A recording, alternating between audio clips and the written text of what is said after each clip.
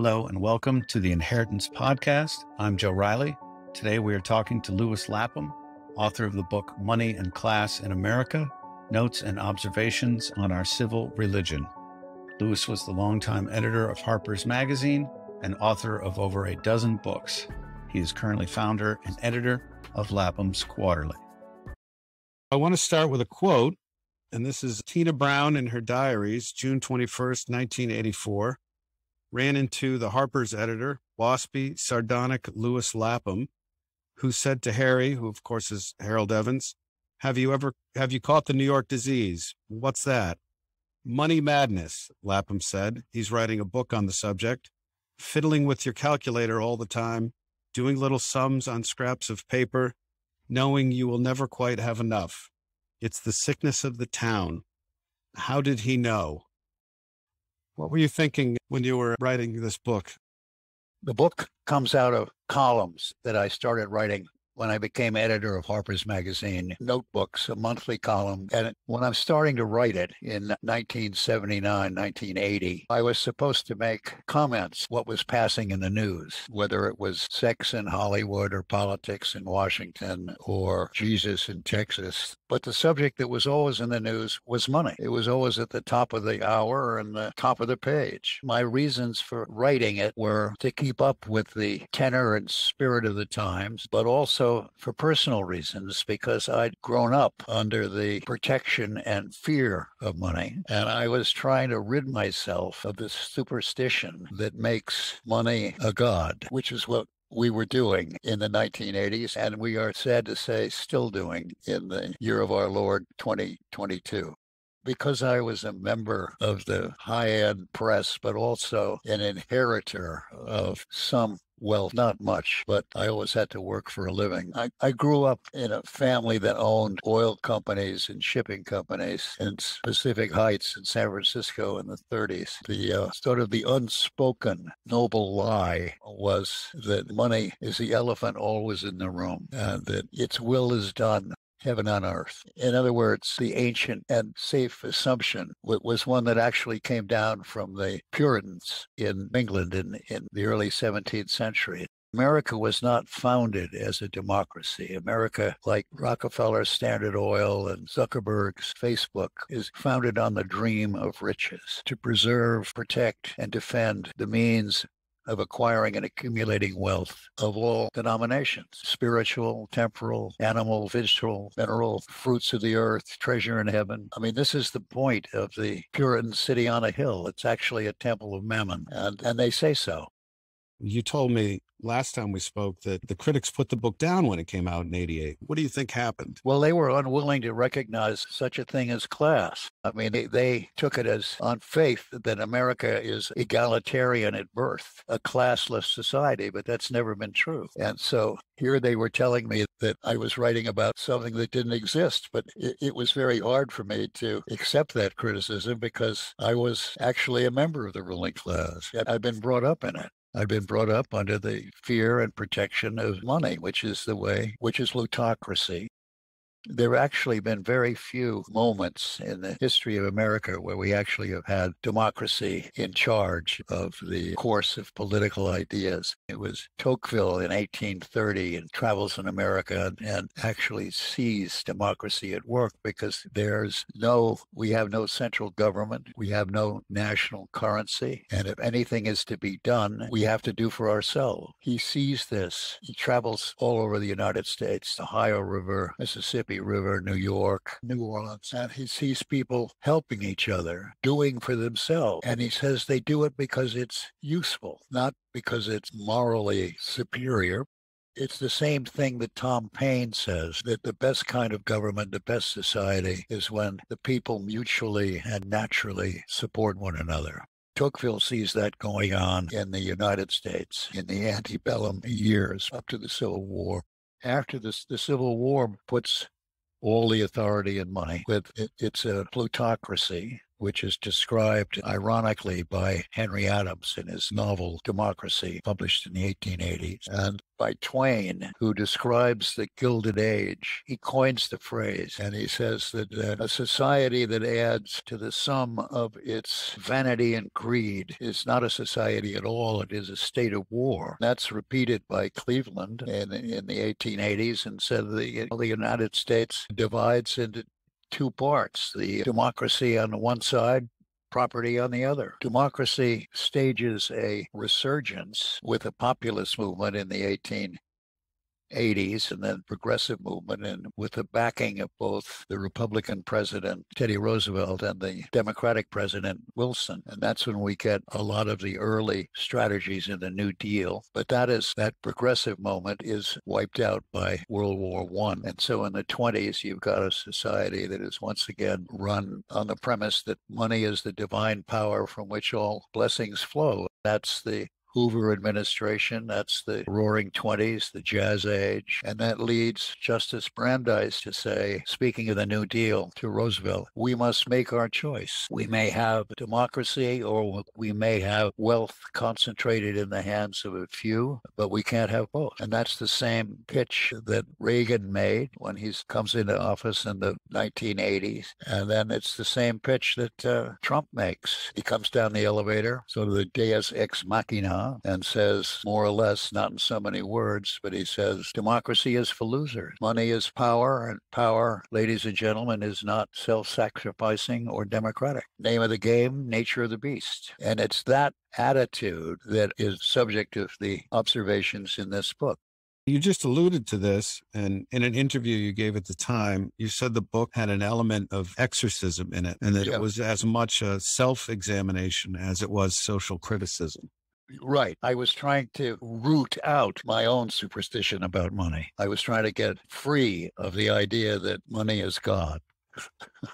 I was trying to escape. I've not managed to completely do so, but I've come a long way. Lapham pushes the idea that the memoir form might influence any piece, an essay, report, investigation, and make it more rather than less true. Do you feel that that's true? Yeah. You try to be honest with yourself. History is not just a series of events, right? Gibbon says that history is the register of the crimes, follies of mankind, but that sells it short. The past living in the present, and the present living in the past. It's an enormous storehouse of human consciousness. It's an inexhaustible source of energy. The study and reading of history, it gives you a chance of finding out who you are and where you are, and even where you might be going. But unless you know what kind of structure of ideas you're living in, you don't have much chance of breaking free. Did you think of yourself as being part of the new journalism back in the 70s? Did you think of yourself as encouraging the form? No, I was still writing the old journalism. I was trying to infuse my writing. I was a contract writer for the Saturday Evening Post in the 60s. I wrote long-form journalism, but it wasn't all about me. In other words, I tried to get the detail into the story. The details mattered. The details that I chose obviously reflected my own approach. So to that extent, I was into the new journalism. I didn't take it to the extreme that, say, Tom Wolfe did. I didn't think that the new journalism, by some of its practitioners, gave them license to play fast and loose with the facts, and I never took it to that extreme. That makes sense. There's one of my favorite stories of yours was from the Post. You went to visit a Texas oil man, and you went to a party at his house. Yeah. And you based the entire article is basically you just walking around the house describing what you're seeing and what everybody says. And there's very little commentary. The commentary is the story, is the observation. That's right. But you're not really imposing yourself on the form. No. And I try to do the same thing in this book, Money and Class. I'm trying to discover myself as well as to discover what is going on in the room, or what is being said, or who is saying what to whom, and where their observations are coming from. Do you think this book fits in with your larger oeuvre? Where do you place it on your own shelf? I place it pretty high up, actually. It's a portrait of an age. It's a history of to some extent, of my own experience, but I'm trying to fit the experience into the surrounding mise en scène. I'm trying to figure out where these ideas come from. So maybe tell us a little bit about that age. Tell us about the 1980s, this party you were at with Tina Brown. She also mentions, by the way, that she was sitting in between you and Donald Trump at a party one night, and that you very conveniently paid more attention to the woman on your left so that you wouldn't have to engage with him very much. Yes, Trump was saying the same thing. This book, Money and Class in America, was published in 1988. The scene that Tina is describing was a book party for this book given by the then publisher, who was a woman named Ann Getty, who had bought the book. The book was published by Weidenfeld, and it was accepted by Harry Evans, who was then briefly at Weidenfeld. Ann Getty bought the publishing house, gave a party for the book, and invited Trump as the sort of guest of honor, because Trump in 1988 was the poster child of the Gilded Age. He was on the cover of Time magazine. He was on the cover of Playboy magazine. The kids at Yale in 1988 had photographs of Trump on their walls in the same place of honor where in the 60s they would have had photographs of Che or Dylan. Trump was the hero of the age. And Newhouse, when he bought the Random House or New York or whatever he did, the first book he published was Trump's Art of the Deal, which was at the top of the bestseller list. It was up there in lights with Wall Street, the movie by Oliver Stone, and Tom Wolfe's On Fire of the Vanity. And Trump was saying at dinner, Trump was not supposed to stay to dinner. He was just supposed to come. He'd not read the book, obviously, but he was just supposed to come and bless it with the Midas touch and then depart, trailing clouds of glory in his signature men's colognes, which were called Empire and Success. But he stayed to dinner and suddenly started talking. And he was saying the same thing at dinner in 1988 that he was saying in the campaign of 2016. Money is power, and power, ladies and gentlemen, is not self-sacrificing or democratic. And if it's a choice between money in the hands of a few as opposed to democracy, my choice is for money in the hands of the few, which is the same choice that was made by Reagan, made by Clinton, made by both George Bush, and made by Obama. We live in a society where money has the last and final word, and it is the synonym for freedom. You can have freedom if you can afford it. That's the way our society is set up. I'd like to talk about Nelson Aldrich, sadly recently deceased, the author of the other great book about money in the 1980s called Old Money. Right. And of course, your longtime friend, born to the equestrian class, but had to work for a living. You worked together at Harpers, and I think he used to do the wraparound or was an editor for a while. What was it like working with Nelson? It was fun working with Nelson. He didn't do the wraparound. He was a senior editor. He was responsible, as I was, for what was in the magazine. And he had a sense of, he was a good writer. I can remember publishing 2 long articles by him in the magazine. One about Harvard University, of which he was very critical, even though he had been a graduate of Harvard. But the other was about his own alcoholism, right, which I allowed him to publish under a pseudonym. But it was a brilliant piece of writing. Elpenor, yeah, Elpenor was the oarsman on Odysseus's ship. Right, he fell off the roof. Yeah. And then Odysseus runs into him in Hades. It's a great... Yeah. But Nelson, had a very sweet temperament. He was a very generous man. In many ways, like George Plimpton, Nelson, I think, had also at an earlier point in his life had been one of the early editors of the Paris Review. Isn't that right? Yes. And he was a friend of George, but I never heard George say a mean word about anybody. George was always looking for the best of people, which is the democratic way of looking at one's fellow man, right? And Nelson had the same predilection, attitude, empathetic. So many of our critics attempt to put other people down. That's what's happened to our political discourse. And that's why it's polarized. People try to make enemies out of each other instead of friends. And the true democratic idea is the people naturally mutually supporting one another. I'm tolerant of your views, even though they differ from mine, because I protect your political freedom and on the assumption that you will protect mine. Democracy is a common enterprise, and it's work. It has to be done every day. It's no good on television. The camera worships money and worships celebrity, beautiful, famous, or rich. And you've got to become, these days, with that kind of assumption, I mean, to become elected president, you have to first become a celebrity. I can remember being as appalled in 1980 with the election of Reagan as some people were appalled in 2016 with the election of Trump. I thought, what in God's name are we doing, electing a B-list actor to become president of the United States? But then I understood that he was being elected to entertain us. Politics had become show business. And we have a sham democracy, which we pretend still exists in this country, but doesn't exist because we don't have the inner conviction and the spirit of it, which is the helping each other. Nelson had that. So did Plimpton. You and George both cultivated some great authors, but your magazines obviously had very different cultures. How did you think about writers versus George? George, most of the writers that I were unpublished.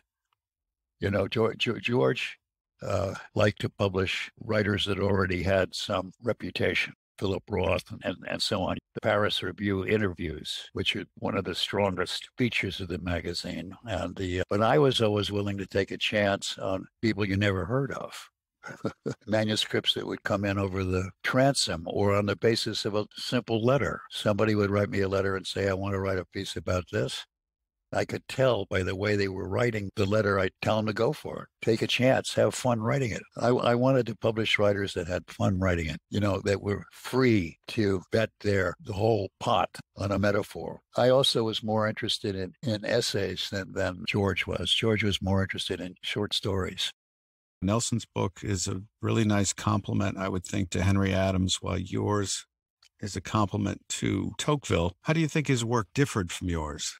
His was more narrowly focused. I was trying to get into the worship of money as it shows up in culture, in the media, in education, across the whole texture of a society that judges people as well as paintings by the price of the thing rather than the worth of the thing. That to me is the major mistake with plutocracy. And I was trying to show that up in foreign policy as well as in the class behaviors of a privileged class. And Nelson was focused more directly on the details of the class distinctions. Lewis Nelson's book claimed that the WASP elite had a sense of duty.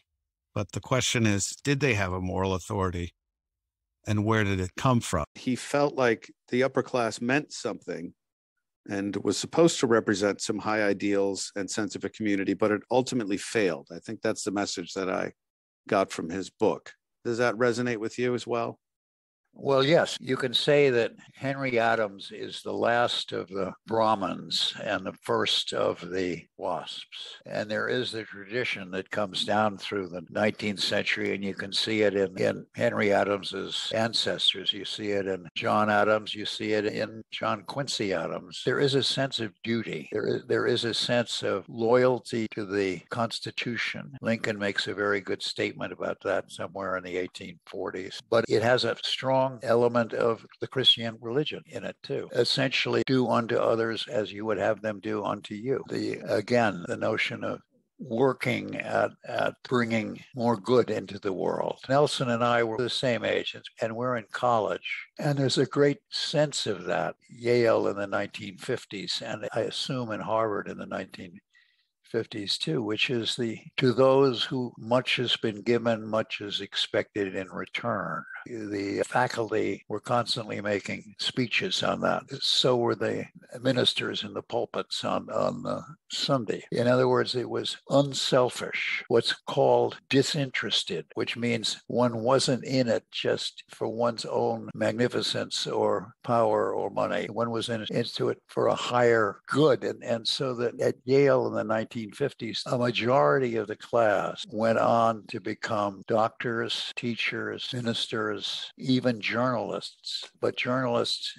before the new journalism as servants of the Republic. The idea that it was, if you enjoyed the benefit of this society, you were expected and obliged to share that benefit. And there was that feeling. Relatively few people in the 50s went into Wall Street. There were those that did, but there were more that went into one or another of the public service callings. And that had all gone. By 1980, when Bart Giamatti, he was a friend of mine, and becomes president of Yale in, I think, 1979, 1980. And to his horror, by 1984, half the class is applying to Goldman Sachs. That's why Trump is on the wall in the dormitory rooms. And that depressed Giamatti, and it depressed Nelson.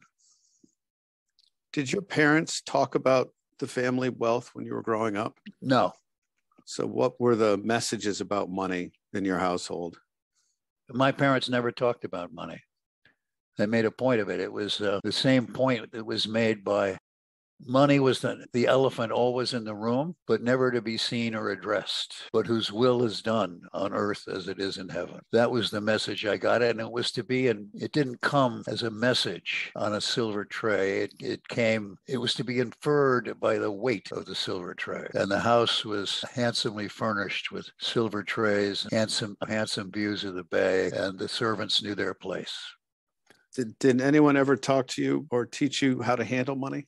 Unfortunately not. My father was a banker, but came to banking late in life. He'd been president of a shipping company, and he didn't understand money at all. He had no idea how to handle it. But that was okay if you were a banker in the 50s. That all changes in the 70s. Suddenly, the banks are taken over by the adventurers. Now, your father and your grandfather were very accomplished. Did they have high expectations or specific expectations for you? No. And your brother? No.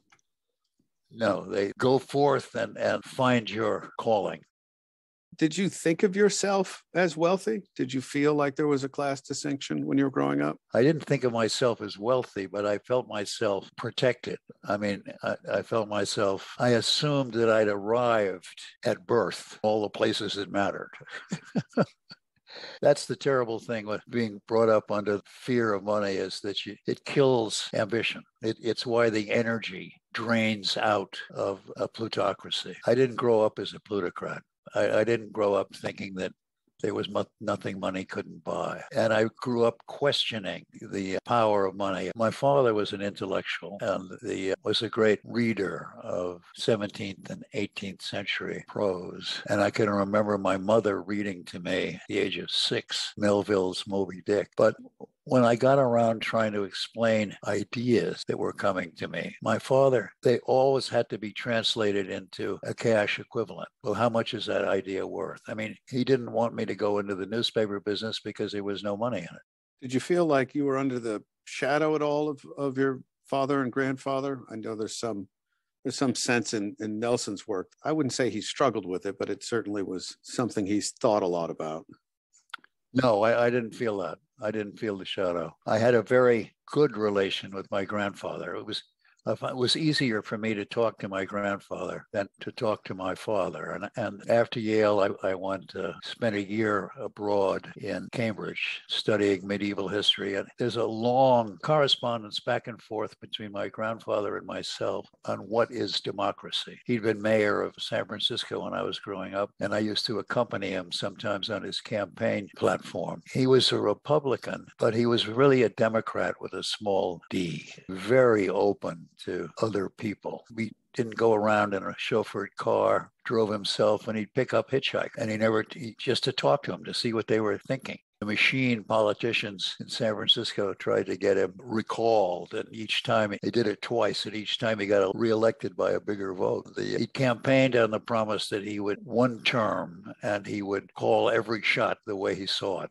and wouldn't be playing for future politics. By the end of his term, the party offered him to run for governor of California, and he said, no, I said I'd run one term, and I mean it. And one of the first summers I was in San Francisco, while I was still at college, I spent the summer working for the San Francisco Chronicle. This is while I was still at Yale, and lived with my grandparents and used to have breakfast with my grandfather. 7 o'clock in the morning, he liked to have breakfast at a downtown cafeteria, Waldorf cafeteria. And he would talk to anybody, came up to talk to him. Did you ever meet Nelson's father? No. Did he ever talk to you about his family?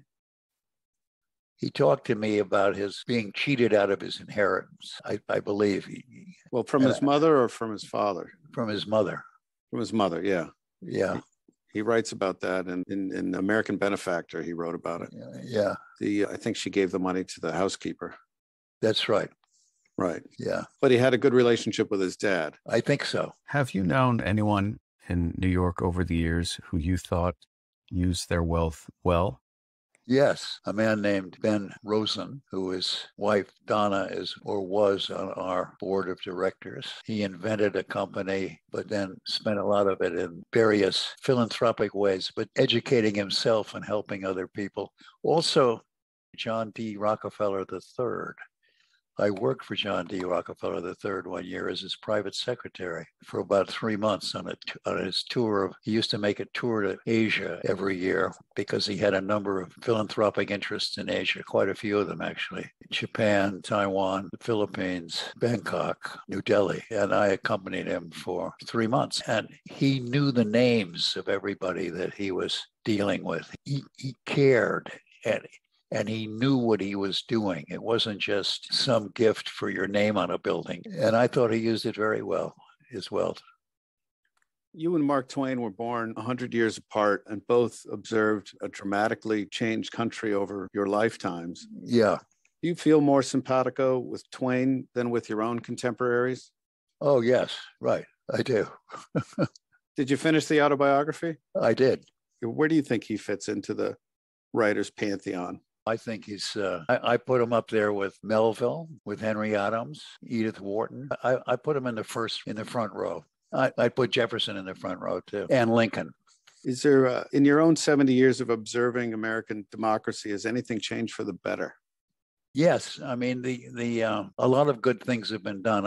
That's an interesting question. I'd have to make a list because it would have to be specific. And I right off the top of my head, I wouldn't know which ones, but I don't think in a general way it's changed for the better. I would find it hard to do that. I think that sense of freedom that was in the air growing up in California in the 40s and 50s, I feel much less free these days. We have a heavy surveillance state. Right. We have people constantly afraid of the future. World War II is fought by a citizen army, and people were not afraid of the future.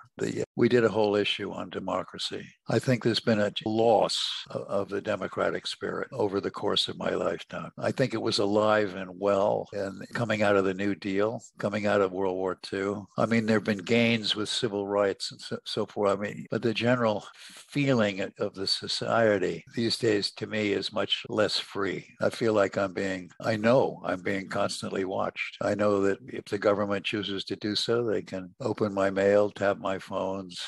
I know that the internet, Google and Facebook work as surveillance, track your every move. The author, Upton Sinclair, talks about the pecuniary standards of a culture that judges the excellence of a man by the amount of other people's happiness he can possess or destroy. And that's Facebook. That's also the banks that put so many members of our society in lifelong debt. Debt is a way to deprive people of their freedom of movement and thought. So the more we get it hooked on debt, which our government is always encouraging us to, the less our freedom of thought. Did you know Christopher Lasch well? No, but I'm a big admirer of his writing. I mean, I remember we published the book about the culture of narcissism, pre-published that in Harpers Magazine in the 70s. I've learned a lot from him. I wanted to congratulate you. The quarterly is coming up on 15 years. How are things going there? Well, it's good. We've got our head above water. We're making, I mean, circulation keeps going up. But we're a foundation, so we depend to some extent upon philanthropic gifts, but we do philanthropic work. We give it away to schools, community colleges, prisons. We've just been accepted by 130 prisons in California and another 84 prisons in Texas, and that's good. That's where the magazine can do a lot of good. But people like it. The book is Money and Class in America. The author is Lewis Lapham. Thank you, Lewis. Thank you, Joe. Thank you for listening. Please subscribe or leave us a review on Apple Podcasts. We appreciate it.